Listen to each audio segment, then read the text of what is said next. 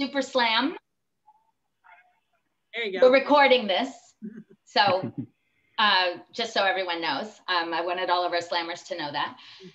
So I'm Sue Slagenhoff, for those of you I don't know. I'm the scientific director of the Research Institute, and my office works on several different things. And one of the main things that we do is work to communicate about the remarkable science that goes on at the Mass General Research Institute. And we do some other things as well, but today is all about communication. So it's so important. I think you can just look at what's happened over the last year to realize how important it is that we all learn how to communicate about the science that we've done and communicate to the public. It's not always easy to talk about science and to talk about your work in layman's terms, but we all need to learn to do it. Science is at a critical point in our country. And many of your neighbors, they might not even know you're a scientist, because we don't generally walk around telling other people in the grocery store or the neighbors. And then I hear people say, you know what, I don't actually know a scientist, but I'll bet you living in Boston, they do know scientists. They just don't know that we're scientists. So we need to tell people we're scientists, but also be able to tell them about what we do. So it's all of our responsibility. So go out there tomorrow, take one thing away, tell someone who you know, who might not know you're a scientist, that you're a scientist. So a few years ago, we received a visionary gift in the Research Institute to support our communicating science initiatives. And these science slams grew out of that. So we did several of these. We typically are not looking at each other on Zoom like this. We're at a bar. So this is a little different. And so we wondered how it would go. So we've done these as part of the Cambridge Science Festival. We've done them at a couple bar in Cambridge. And then the last several we had at Boston Beer Works over by North Station. And they've all been a lot of fun. It's interesting to have people get together and try to, in 3 minutes, to tell you a little bit about their science. But we were really excited to go virtual. We didn't know how it would work, but we did the Grand Slam with our baseball theme. That was at that time of the playoffs. I don't think we were quite at the World Series yet, but around the time of the baseball playoffs. And so we thought the next one should, of course, be the Super Slam in honor of this week's big game. So nothing feels like it used to, obviously. But I think as I said, we were really surprised about how much fun we all had, taking an hour out of our day and listening to people talk about their science. So the Research Institute, we love to partner. And as you can see on these hats, today we're partnered with the Broad Institute, who's been great to work with on pulling this together. And so before we get started, I just wanted to ask Brad, as a representative of MGHers/Brodies, to say a few words. Brad. Sure, thanks, Sue. I'm Brad Bernstein, joint faculty at MGH Pathology in the Research Institute, and at the Broad, where I'm directing the Gene Regulation Observatory. The Broad-MGH relationship's obviously incredibly important, and has been immensely fruitful in terms of the advances and discoveries that have been made over the years. And for this group, there's a lot of ways to engage. And if you want, just feel free to reach out to myself or to Patrick Eleanor if you need advice on how to plug into the MGH Broad opportunities. So I'm delighted that we're co-sponsoring this event. Obviously, super important. 2020 has taught us that scientific communication is so important to communicate to our friends and our communities and our political leaders so they make good decisions. Excited to hear from you all. Great, thanks, Brad. Yeah, thanks. Yeah, certainly, definitely, we've learned a lot in 2020, and it just couldn't be more important, right? That we figure out how to talk to everybody about science. So, a little housekeeping. I mentioned we're recording. I mentioned that I think it's good for the slammers to keep it in gallery mode. I hope many of you have these signs that we sent, although they're hard to see with these virtual backgrounds. But basically, touchdown versus. I'm having a horrible time with mine. Somebody show. I got to move away. Maybe like this here. Touchdown versus timeout. So as you're slamming, if we can't understand what you're saying, is anyone able to see them? You can also, just in case you don't have a sign, or if your sign isn't working well with your virtual backgrounds, you can always use your reactions. Right. a clap or a check mark or a thumbs up on Zoom.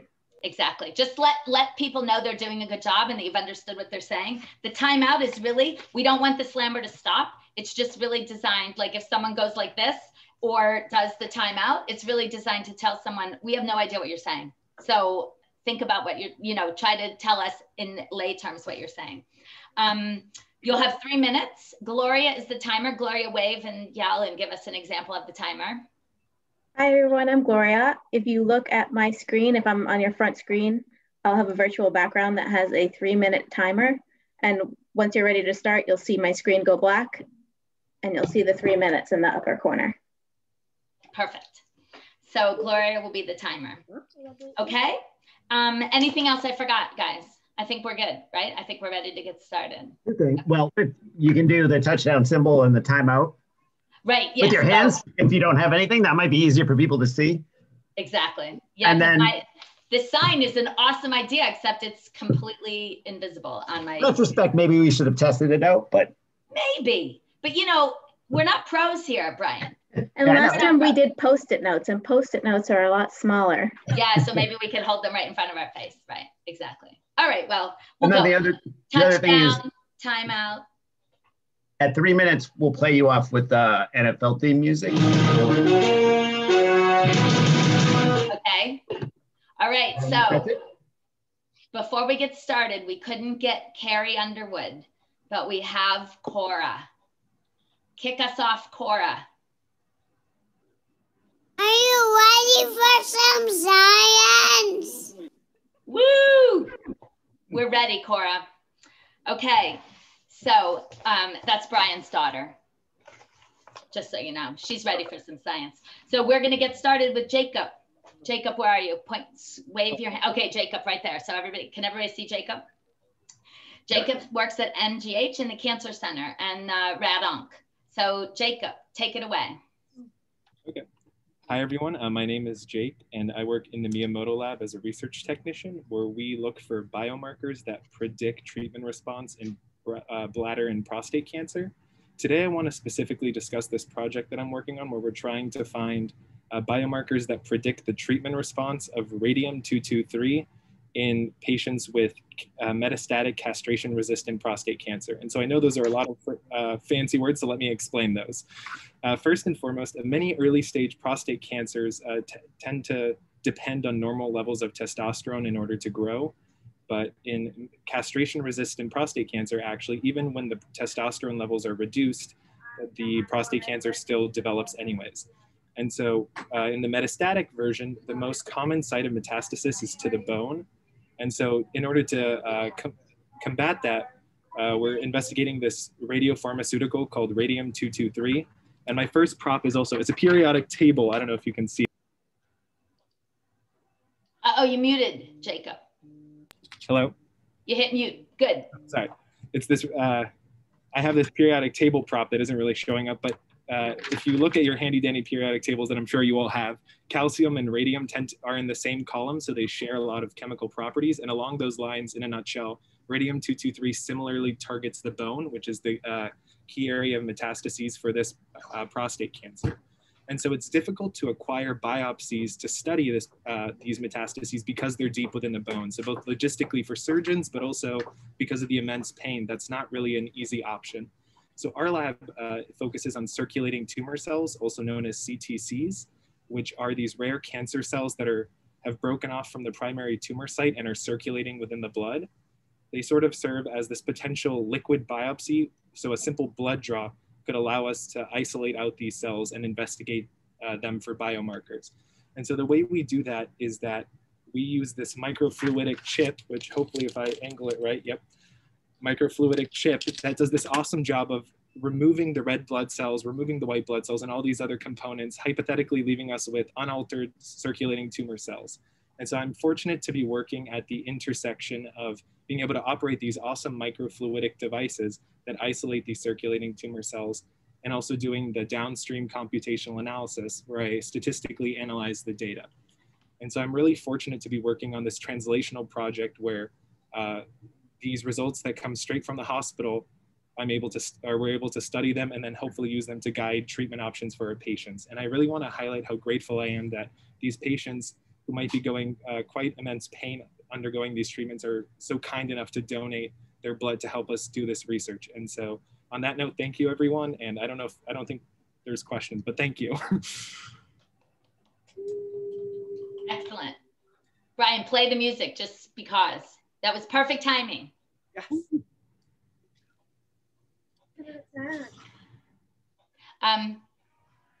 That. Okay. The sound guy. Come on, Brian. Okay. All right. So I don't know if anyone put questions in the chat. I don't know. We didn't talk really that much about the questions. Anyone have something burning they need to ask? Oh, I said great job. Okay. Thank you. Excellent job. Okay, let me close this. Okay. So one other thing I would say is that hopefully you can see everybody's names and everybody knows who the slammers are. So if you have questions, this is also a good way to meet new people. Connect with them after the slam and ask them your questions too. That would be great. So thanks, Jacob. Our next slammer is Leslie Greiner. She is from the Broad Institute. She's a senior group leader in the Center for Development of Therapeutics. Where's Leslie? Right here. Okay. Perfect. I have a co-pilot today too, Awesome. Jen Roth, who's the associate director. Okay. He's somewhere, I can't see her, but she's gonna help me. I'm up here. Sorry. Oh, here she is. Hi. Okay, good. Hi, Jen. So, all right, you ready? We're ready. Okay. Ready, Gloria? Go. Okay. So barcodes, they're pretty much everywhere you look when shopping in a grocery or a department store. They allow us to more intimately participate in our shopping experience, whether it's self-checkouts or the way we get packages delivered. But now more than ever, barcodes in the medical field are critical to ensure patient identification and tracking. And how about right now with COVID especially? So, well, that's the reason that we want to talk to you today about how we use barcodes in molecular biology. So what are some of the barcodes that we're used to seeing? Jen's going to show us some of the traditional barcodes. We have one from, there we go. That. Now I'm really bad at Zoom. Sorry. Yeah, that's okay. You got barcodes on Advil. Advil, magazines. So they're everywhere, right? Pizzas, mail. All your mail has barcodes on them. Everyone has barcodes. Right. So we also have these other things called QR barcodes. I don't know if people are used to you probably can't see it on here, but how we now pay by Venmo and things like that. So what we want to talk to you about today is, get this. Scientists have found a way to harness the power of barcodes, but not to inventory merchandise or get our Amazon packages, but rather to add individual DNA barcodes. So DNA is the barcode to our cells and catalog them in a unique way, but at a molecular level. So our team at the Broad is using unique DNA barcodes. And what we're essentially doing is, this is a neuron. It's not a cancer cell, but we use cancer cells. So we take this DNA barcode and we put it into the cell, and now it has its unique identifier. What that allows us to do is, not only can we use one sample at a time, where we used to grow things in Petri dishes one by one by one, but we can grow them in 384 samples at a time. And imagine that, when you can multiplex the cell lines too, you can grow upwards of 20 different cell lines in one well of this 384 well plate. So what Jen's going to do now is give us a little demonstration. Do you want to do it, Jen? Of how we think about picking out the barcodes that survive versus picking out the barcodes that don't. I will try in very quick time. So as Leslie said, we have some barcodes, just regular different colors of barcodes, and they go in the same ratio into a little dish. They go in, we treat them with some Motrin or something like that. And then after that, we put them in the oven for about 5 days. And when they come out, we have more of some of them. And oh no, the red one's gone. So we don't have a red one anymore. So we know now that the red barcode doesn't like Motrin very well. Awesome job. So the red cell would be dead, and that's how we would try to cure cancer. Awesome. Yay. Thank you. Thank you, Jen. I appreciate your participation. Yes, awesome. Awesome to bring a buddy and props. Very helpful. Thank you, Leslie. That was really great. I think everybody, that's very understandable. Very good. Our next slammer is Seamus Guler. I hope I said your name right, Seamus. Yeah, that was good. Okay, good. He is at MGH in psychiatry. And I didn't find him on my screen. Like, move around. I'm here. Oh, I see you. Now? Okay, perfect. All right. Perfect. Yeah. I see you now. Great. Okay. Are you ready? Yes, I am. Okay. Gloria, are you ready? Okay, go ahead, Seamus. Hey, everyone. I work at psychiatry department at MGH, and our project is on how we feel pain and how we can reduce pain in chronic pain patients. Specifically, we would like to treat patients with chronic low back pain. Now, two interventions that might work and are promising. One is acupuncture, where you insert needles at certain sites on human body. And the other is brain stimulation, where you zap someone's brain with electricity. So in our lab, we said, why not both? Let's combine acupuncture with brain stimulation. So we will insert needles, apply acupuncture, and at the same time, zap this person with electricity, and hope that these two interventions interact in a super nice way so that we can amplify the reduction in the patient's pain scores by as much as we can. Now, we have collected data from 2 people so far, and the first person who got the interventions, she said, I feel good. And I'm like, well, boss, would you like to maybe publish the results? And he's like, well, how about we collect it from many more people and see if Matt agrees with us? And so I think what's going to happen is in the next 2 years, we will keep collecting data from people with chronic low back pain. And at the same time, look at some of the previous data that some other people already collected, one of which is UK Biobank. And so that data analysis is mostly to understand how pain works so that we can optimize the interventions. And one particular result we found so far by analyzing someone else's publicly available data is that if you feel pain, you don't have a good sleep. And if you don't have a good sleep, you are more likely to have pain. So they feed each other, and so which is an interesting finding. And we are trying to combine now interventions that target pain and sleep, since they kind of affect each other. I think I'm done. That was it. Thank you. And let me know if you have any questions. Thank you, Seamus. Thank you. Connect with Seamus. Certainly everybody knows if you don't get a good sleep, then you're in pain. I agree with you. Great, thanks so much. I'm not hearing the music after the slams. I don't even, oh, Brian, you moved on my screen. What's going on with our music? Well, everybody's finishing on time, so I feel like I know, no, I'm not here. I know, but we're missing we're missing hearing it. Oh, so somebody asked a question in the chat. Okay, let's see. What do you want to read it? Do you want me to read it? Well, she's asking what is the premise of pain alleviation? Reduction of inflammation, or the outcomes of electricity on perception? Or the effect of electricity on perception? That is a fantastic question. First of all, let me summarize briefly. Okay, you only have a couple, not long. Yeah, okay. The analysis we did shows that inflammation, pain, and sleep, they are all related, and one may be mediating the relationship between the other two.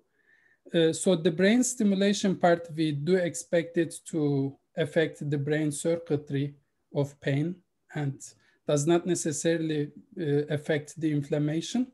The acupuncture may be affecting the inflammation itself, more directly. But this is all a guess on my part at this point. Okay, Seamus, so in a couple years, you need to come back to a Science Slam and tell us everything you've learned when you've figured out like how to fix it, okay? Yeah, sounds fantastic. Excellent. Okay, good, good, good. So our next slammer is James Coleman. James, are you James or Jim? I go by James. My dad is actually Jim. Oh, okay. Yeah, I don't want to call you by your dad's name. So we're going with James. Okay, good. So James is at the Broad in the Stanley Center. So James, welcome. Thanks for doing this. Thank you for having me. So yeah, as I'll just get started, as Sue mentioned, I work in the Stanley Center at the Broad. And today I'm super excited to get to have the opportunity to tell you guys a little bit about the research I've been doing related to schizophrenia and testing potential new therapeutics. So schizophrenia is this complex neurological disorder that is characterized by thoughts or experiences that seem out of touch with reality. And as a prop, I just have this little like brain squeeze, stress ball that I tend to squeeze quite a bit. And it can be kind of broken down into two simple categories of symptoms. You have positive symptoms of schizophrenia, which are things that patients may start experiencing, like hallucinations or delusions. And these can actually be managed using antipsychotic medications, which have been around for quite a few decades now, one of which is chlorpromazine, which I have a molecular model of right here. So it's basically just this small molecule that can be used to treat positive symptoms. However, there are also negative symptoms or things that patients may lose, like the ability to think clearly, remember things, and critically get good sleep.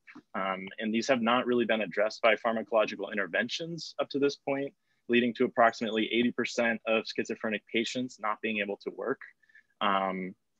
And so as it turns out, there are these waxing and waning oscillations of electrical activity known as sleep spindles that occur when we sleep.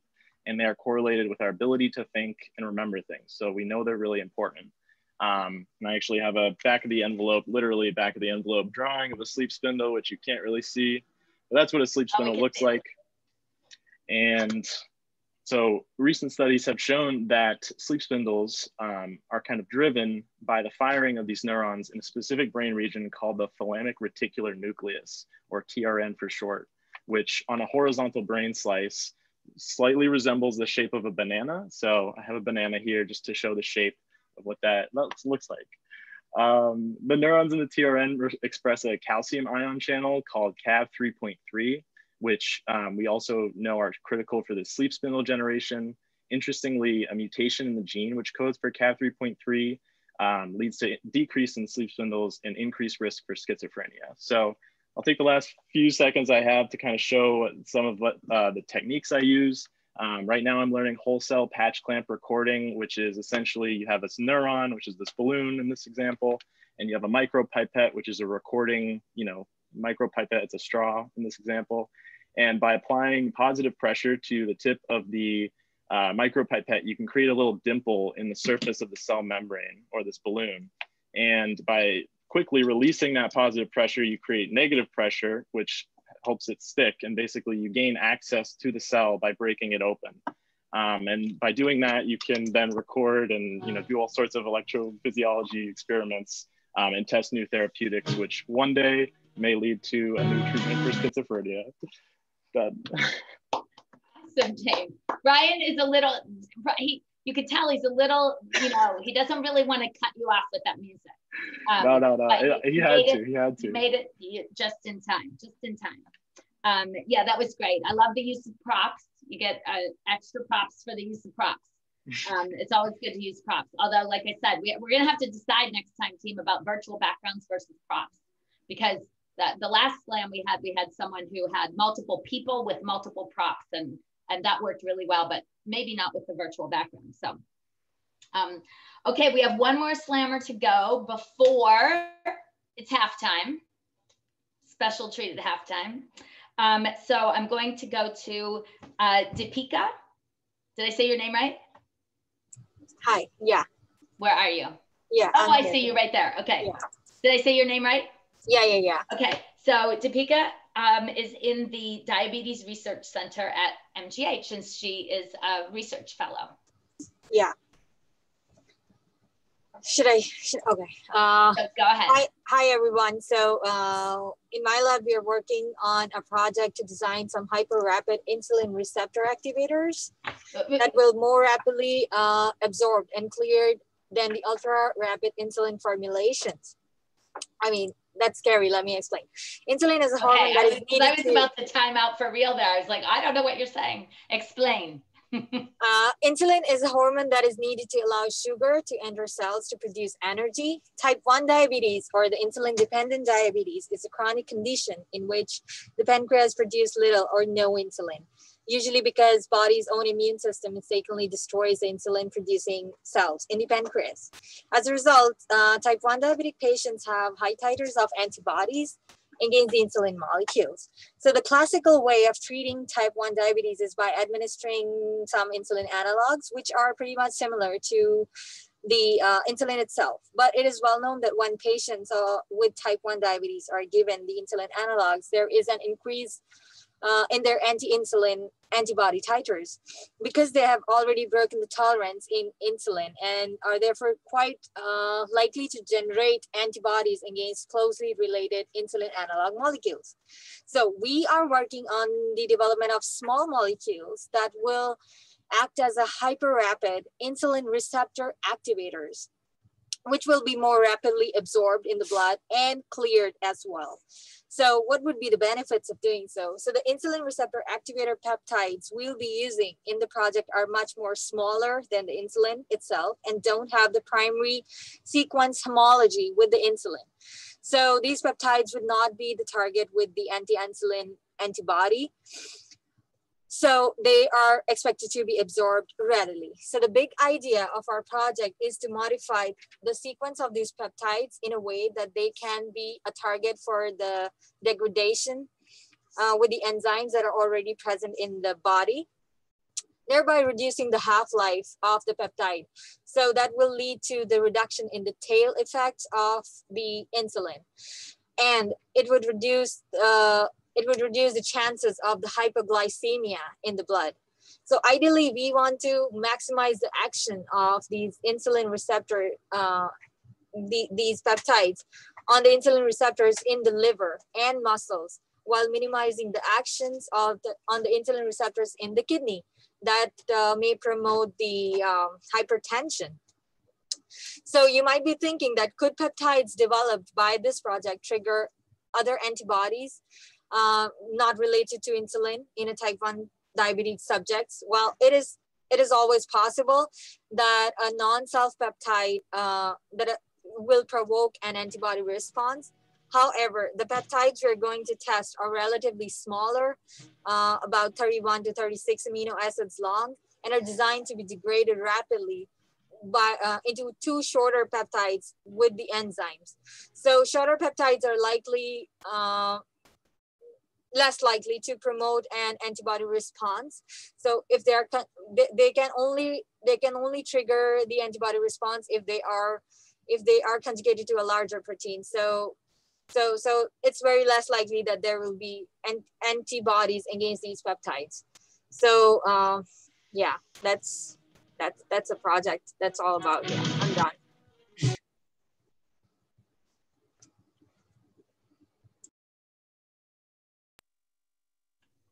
I'm muted, sorry. Brian, did you see me pointing at you when our time ran out? I was like pointing at him. I was on. Is he gonna know I'm pointing at him when the time ran out? I know, it's hard to look at all the screens at the same time.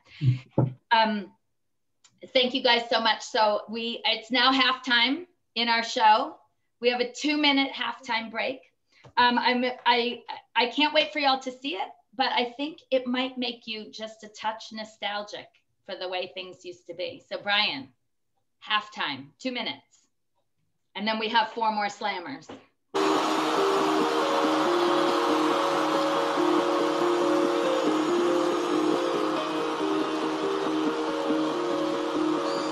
what I want to know is there anybody alive out there?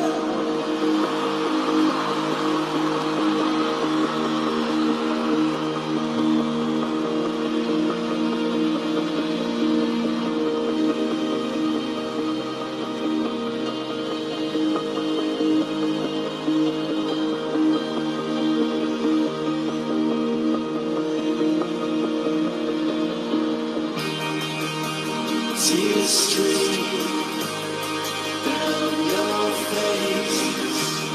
When you lose something you cannot replace. Tears stream down your face, and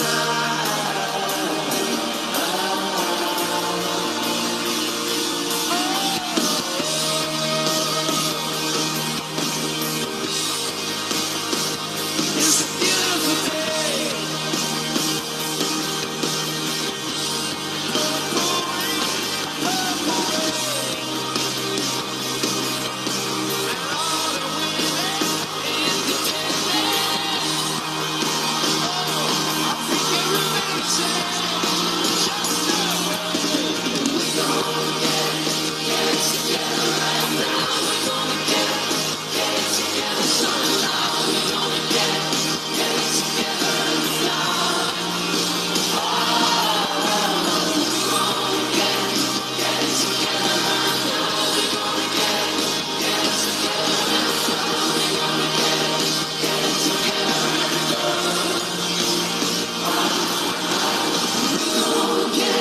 Get it together right now. We're gonna get it together somehow. We're gonna get it together and fly.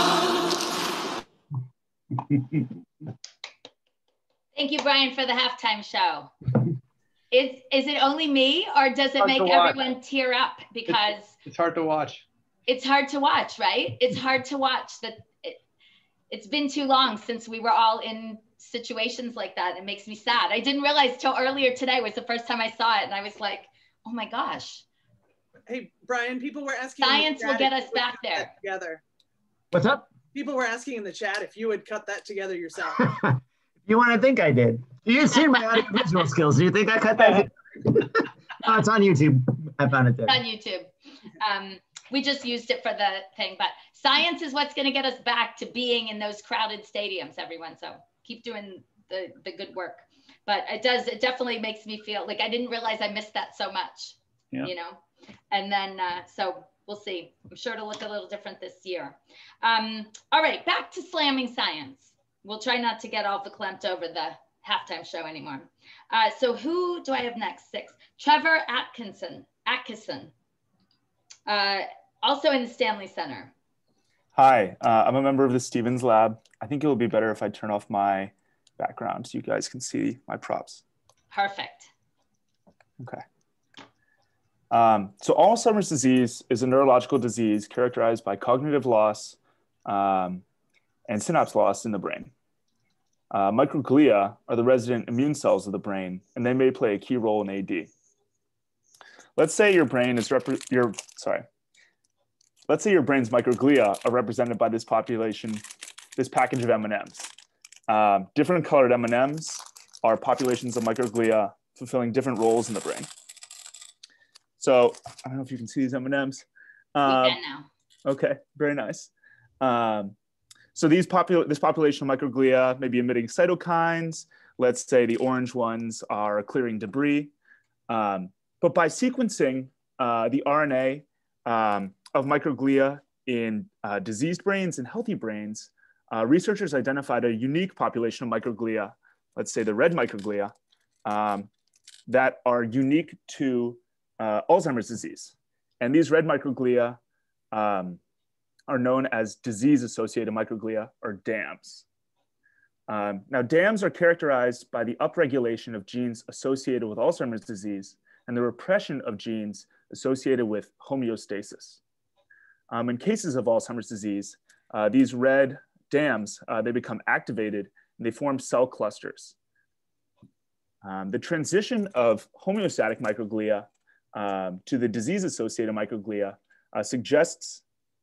during Alzheimer's disease suggests that these DAMs play a really key role in Alzheimer's disease. However, we're not really clear about the mechanism of activation from homeostatic microglia to DAM microglia.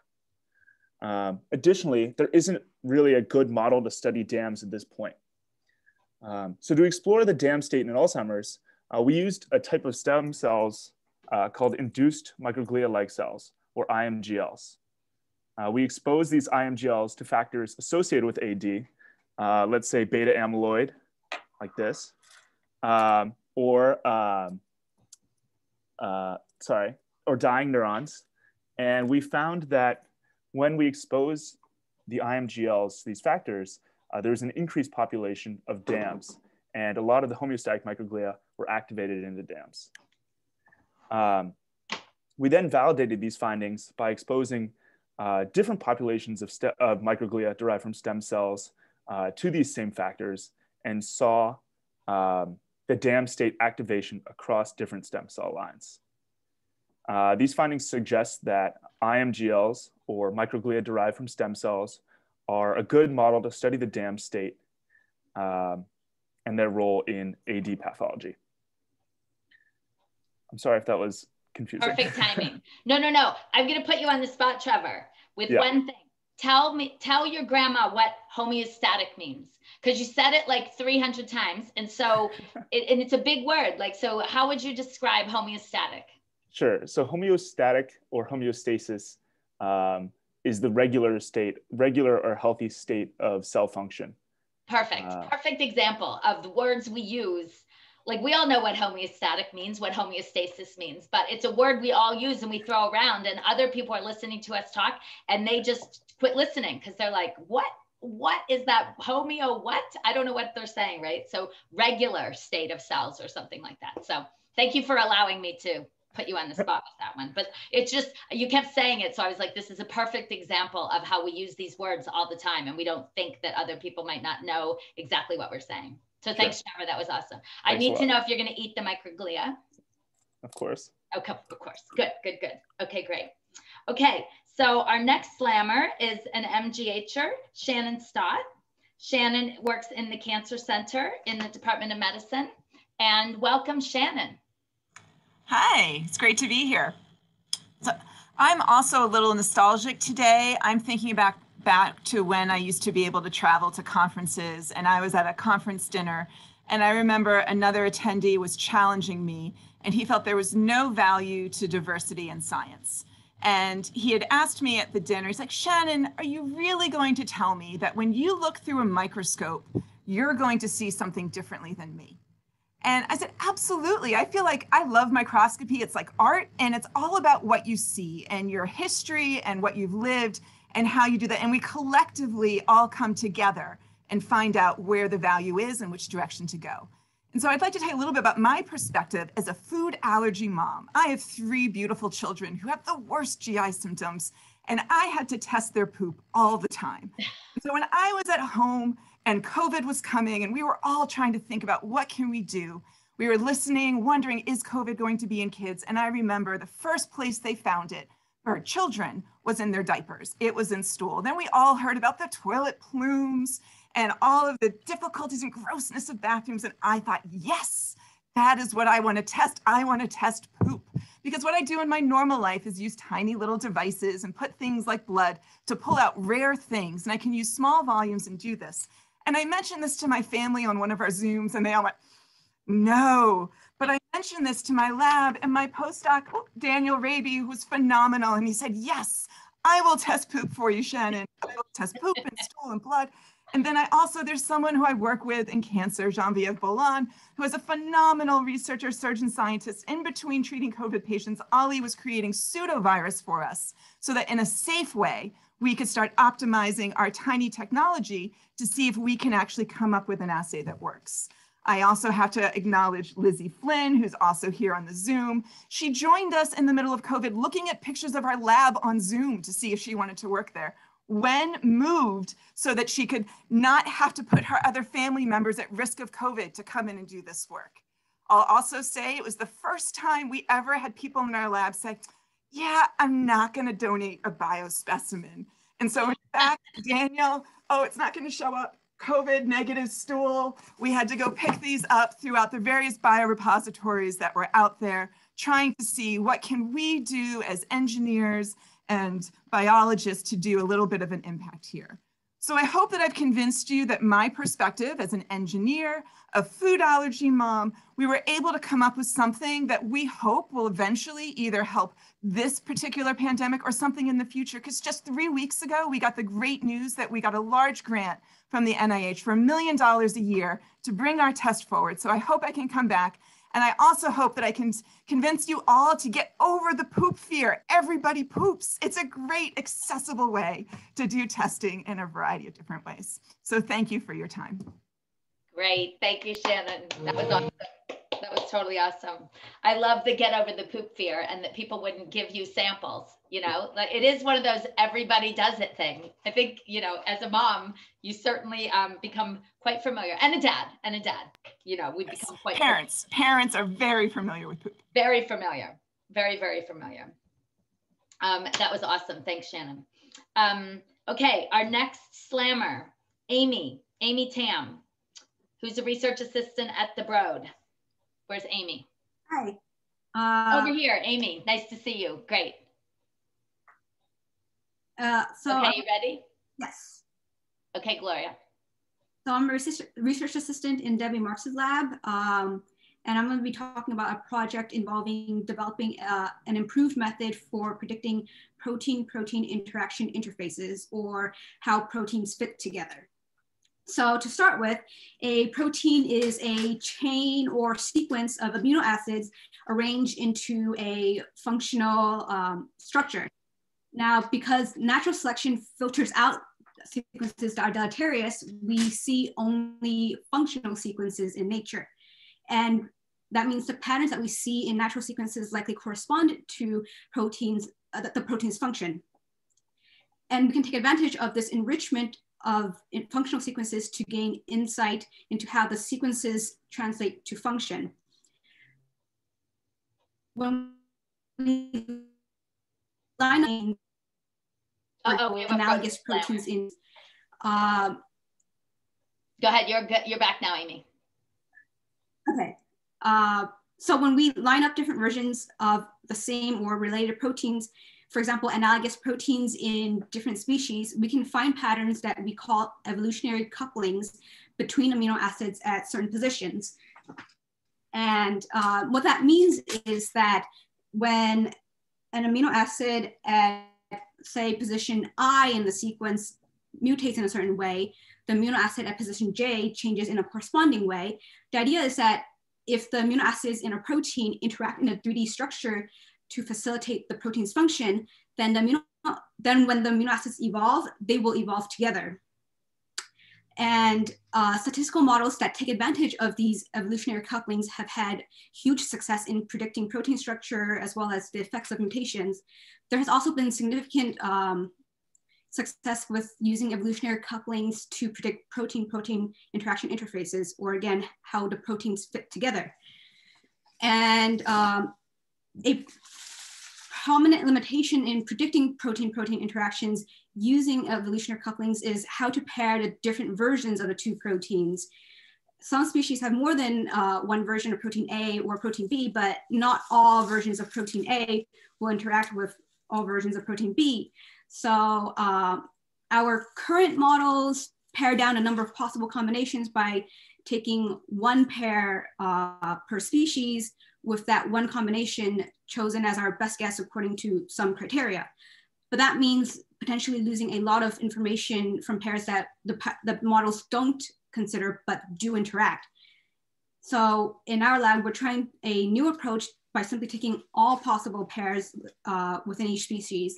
The idea is that the evolutionary couplings representing true amino acid interactions will stand out because real pairs of interacting proteins A and B are probably going to interact to provide similar function rather than nature having to evolve a whole interact and fit together to perform a similar function.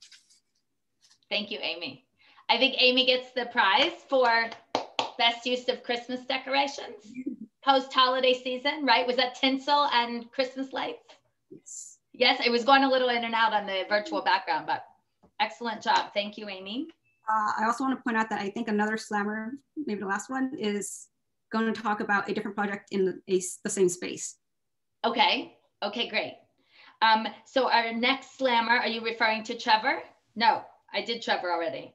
Kelly, right above you. Kelly Brock, excellent. Kelly is a associate research director at the Broad. Kelly, we're so glad you could be here. Hi. All right. So to start, I'm also in Debbie Marks's lab, and I'm a teammate of Amy. So I'm going to be talking about something similar, but applied in a little bit of a different way. So what I'm really interested in are basically how human diseases arise. And one of the ways that different diseases can happen is if you, say, have a mutation in your DNA, your genetic code, that actually translates out into what your protein might look like. So proteins are building blocks in the cell that are basically a chain of what are called amino acids. And a big question is how exactly you can get these amino acids to fold up together to make your protein structure, because a protein structure is inherently tied to how it actually functions in the cell. All right, so a quick demonstration. Sometimes you might have a protein and I start from a sequence like this, and maybe I might fold up like this into one particular structure. Sometimes maybe I spend most of my time sort of like this. Other times, maybe I'm a bit more flexible. Maybe sometimes I'm like this, or sometimes like that, sometimes like that. Now, my question is, how can we actually figure out different ways to tell whether proteins are mostly like this, or if a particular protein might look like this or this? All right, so I will have my lovely assistant over here to demonstrate a way that we can actually use computers to get this information. This is Toma. Now, everybody imagine that I am just a sequence. So that set of amino acids. Now, let's say my arm is a very particular amino acid. Now, and Tomo, so maybe I'm the human version of the sequence. What if Tomo here were the sequence in, say, a jellyfish? Now, what we can do is maybe if, say, I change my amino acid here, like that, maybe there's a corresponding change in a completely different part of the sequence in a related sequence. Now, what if we had, say, oh, maybe there's a change here, and now there's a change there. So what happens when we have thousands and thousands of related sequences like this, generated by labs all over the world? We can actually use a mathematical model to be able to look at all pairs of positions at the same time and be able to use that to tell us what the fold looks like. And the really nice thing about this is that by using a little bit more math and a little bit more information about known structures, we can actually tell when proteins are maybe forming completely separate structures to what's already been known to find out more about human disease. Awesome, Kelly, thank you. Best use of, what did someone put in the chat? Yoga, science yoga, right? Best use of calisthenics for your props. That was awesome. And she's wearing a jersey. Exactly. And my tea jersey, so I'm representing all of the Boston area folks. Okay, good. We'll take everybody, anyone who wants to come. We've had, when we had these science slams at bars, we would put it out on social media and such. We would have people showing up we had people from MIT. We had once a few medical students that were in town. Where were they from, guys? Like Sweden or something. Yeah, something. They came. Yeah. We collected a lot of people from elsewhere. They'd see it advertised somewhere and then they'd come. So it's great. So that was really great. And that was a great last slam. So Brian, did we have something at the end of our science slam today, our super slam? No, nothing formal. Okay, just a thank you to everybody. Okay, so I really want to thank everybody for coming. This is a great turnout. We had, we managed with 70 people throughout. Thank you to the slammers. That was a really, really great time. It's so great to hear about your science, the diversity of the science that you do, the way you explain it. I challenge all of you who are here to think a little bit about how you might, even if you didn't slam today, think a little bit about how you might explain your science if you had to. It's not as easy as some of these people today made it look, right? We use big words and we use words that we all understand with each other, but other people don't understand. So I challenge you all to think a little bit about it. I'm hoping maybe in the fall we'll be able to be together again, but watch out. Maybe there'll be an Olympics version of the Slam coming this summer, probably still on Zoom. So keep your eyes out for it. Please tell your friends and families and everybody to join, and everybody you work with. And thanks for taking this hour and spending a little time with us. And thanks for all the props and the waving neurons and microglia. I guess it's waving at us. So thanks, everyone. Thanks. Thanks, Sue. Okay, thanks for coming, everyone. See you later. Thank you. Thank you. Super fun.